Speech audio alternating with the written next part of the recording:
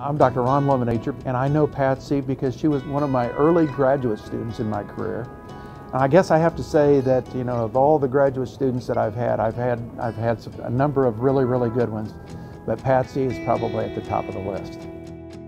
Patsy came to me as a graduate student with some experience. She had taught at Fresno. She had been with the Simmental Association for a couple of years. And one of the projects that she worked on was kind of an instrumental project. We dealt with a lot of body composition, where we did a lot of cow slaughter. And that became the foundation for the new beef NRC recommendations on the energy side of nutrition requirements. And without that data, we would have not been able to develop some of the equations that are currently being used by the industry. Patsy, after she left Purdue with her PhD, she joined the extension program at Kansas State, and while she was there, she kind of developed some interest on the feedlot side, but also on this heifer development side. And she called me up one day and said, "Ron, I kind of got this idea of Heartland Cattle Company and heifer development." And I said, "Boy, that's going to be a risky deal, all right? But I really believe that the industry is ready for this." And I know she talked to a number of other people, so it wasn't just me that she talked to, but she was good at, getting information that she needed to be able to make decisions.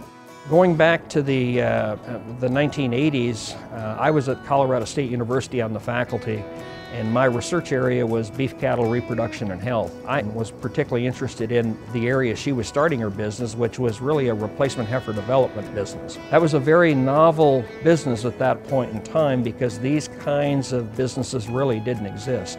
So I've known Patsy about 30 years. The way I got to know her is she just showed up with a couple partners here at the bank with a concept of Heartland Cattle Company. Patsy wasn't fresh out of college, but she had spent most of her career in academia at that point in time. And she had a lot of experience, but not at running a business. And she shows up on a very cold early winter day here in Red Willow County, Nebraska.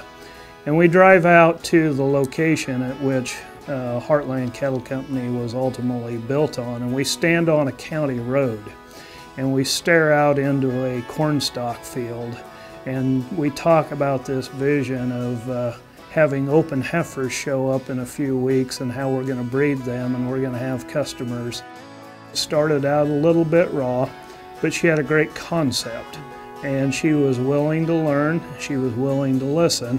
Obviously a very intelligent lady, and she was able to grow not only professionally but also from a business perspective. I think what we've got to recognize here, that she is the first and maybe the only person to ever design a business on heifer development and breeding systems. What I admire so much about Patsy is she said, "I can do this," and so she did it. And everybody told her that will never work. I think Patsy's business plan was very risky, but very innovative. She has, I think, completely redefined what professional heifer development looks like in our industry, and I don't know of anybody that has been able to really replicate the business model that she has. I think it's due to a couple of things. One, she has an insane work ethic. Two, very intense management. And three, one of the things I admire most about Patsy is she takes a very long-term view at everything she does, whether it's designing her business model or the decisions that she makes. In 1991, we were drafted out in Sand Hills, Nebraska. We had to make room for cattle, and so we opted to take our heifer calves to Heartland Cattle Company, which had a stellar reputation already in that young part of its life, and have been there ever since. And I think Patsy's vision was that she saw a void in the industry, and it was in heifer development, and she opted to fill it. And in typical Patsy style, she not only filled it, but she rocked it. Patsy was a woman in 1991 that was playing in a man's field. And so I think she had hurdles and barriers to clear that she probably didn't know she had to clear. But she met those things head on with grit and tenacity. She used science, she used common sense. She literally took that business of breeding heifers, developing them right nutritionally, getting them pregnant and sending back a useful pregnant heifer. She took it to a level that had never been seen on a custom basis. And I would suggest others are trying to do that today, and they're having varying degrees of success. The failure rate, you know, in new startup business is gigantically high. For a female in the agricultural industry to start with a concept and to have grown it the way it is just quite miraculous.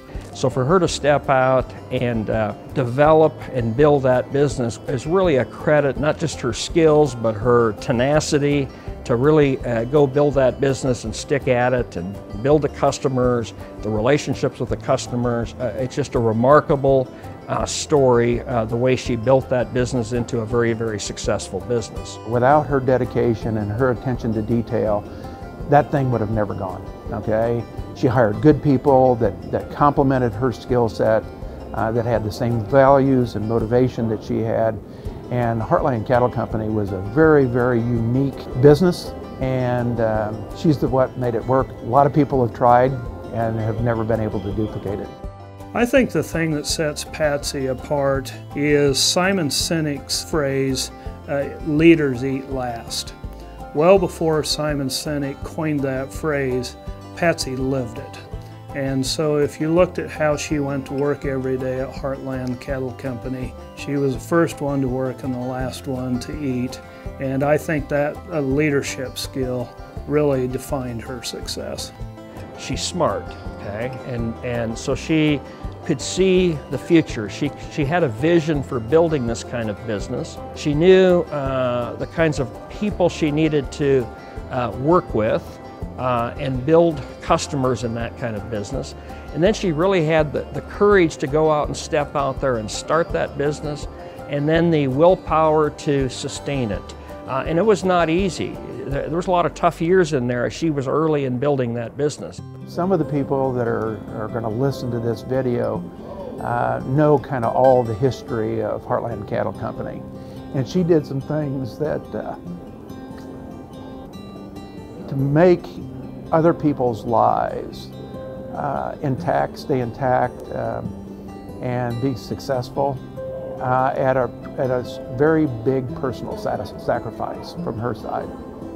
She's a very special lady. My oldest son, Jed, interned at Patsy's. When it was time to find a place for him to follow somebody around at a young age, she was an easy choice. I had a daughter who had an online meat company, and I can't tell you what a cheerleader Patsy was for Hannah. She's just been so supportive of everything our family's ever done, and especially the young people in the world. Patsy's just a #1 cheerleader and a mentor and a super guide for a lot of young minds out there. Dedication, Hard work. I would joke with her a little bit that she's a little bit stubborn from time to time. She doesn't want to lose. She has a huge competitive spirit. The ability to learn, the desire to learn, the desire to win. She also likes people to be part of an extended family. And so she treats people the way she would like to be treated, and I think that's a big part of her success. So she's more than just a professional colleague. She's actually a very good friend. She's just a wonderful person, and I'm so delighted she's being recognized with the Stockman of the Year award. I think Patsy is deserving of the Stockman of the Year award because she's been a pioneer, all right, and done some things that many of us didn't think possible. It was high risk, and she took the plunge, she did the risk. She's changed an industry. She's taken heifer development and taken it to a new level. And more than that, it's who Patsy is as a person. From a Cornhusker to a Wildcat, I can tell you that Tom Osborne would have been really proud to have somebody with the grit and the tenacity and the work ethic that Patsy Houghton had on his team anytime. And that's a pretty high compliment.